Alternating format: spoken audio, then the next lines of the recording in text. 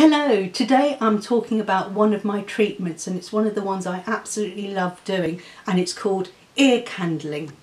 And no, it is not talking about putting one of these candles into your ear and setting fire. It is using one of these. It is made of linen, which is dunked into beeswax and honey and St. John's wort, chamomile and sage, and then rolled up into this shape. It's approximately a foot long.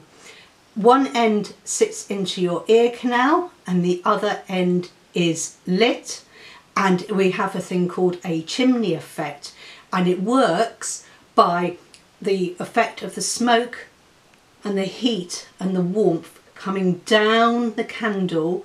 It reverberates in your ear, hits the ear canal, warms it up, and it's the warmth that vibrates via the ear canal all along your eustachian tube and up to the back of your sinuses. So, as I said, it's got chamomile, sage and St. John's wort in, so it's got all the wonderful healing benefits of chamomile, which is for relaxation. It's got sage in, which is an antispasmodic, and it's got St. John's wort, which is for relaxation. What are the benefits? Well, the benefits are for anything. If you've got any blockages of your eustachian tube, if you've got any problems with your sinuses, if you suffer headaches or migraines, if you fly a lot and you have problems with your ears popping, it can help relieve that. It can help soften any earwax. So if you've got a blockage of earwax, it doesn't remove the earwax because earwax is too heavy to come up the candle. So what it does, it softens, and then you can remove the earwax. So what do?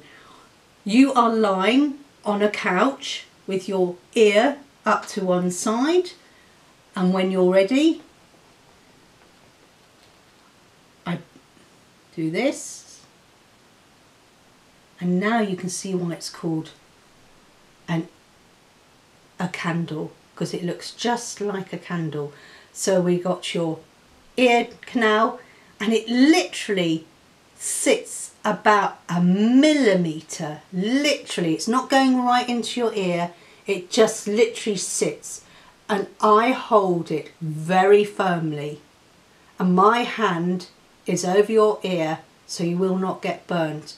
And if you have a look, there is a lovely red mark there. This red mark is our burn down. We do not burn the candle any further than that.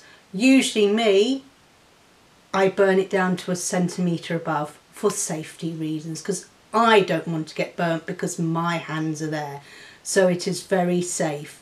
And then once it's burnt down to either a centimetre or down to the red line, it may take about 8 minutes.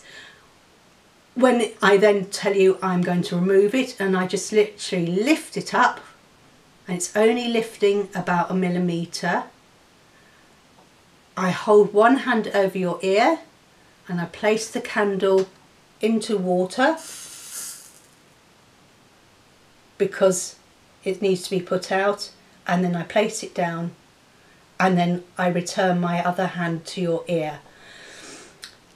What do you hear while it's in your candle? Well, it's like imagining you're sitting in front of a roaring fire in a lovely country pub on a cold winter's day. You just hear the sound of the crackling and the hissing of the flames, and some people find it very, very relaxing. Once I have removed the candle from the ear, I then very gently massage around the ear, because the ear is the shape of a curled up human body. So as you're massaging the ear, the whole person is going to get a whole body massage. And then we turn you over, we do the other ear. So it's a balancing treatment because both ears are done, so you're getting balanced, so both sides of your sinuses are cleared and both ears are relaxed. Then once you've done that, you will lie there for at least 10 minutes, and during those 10 minutes I will do a healing session for you.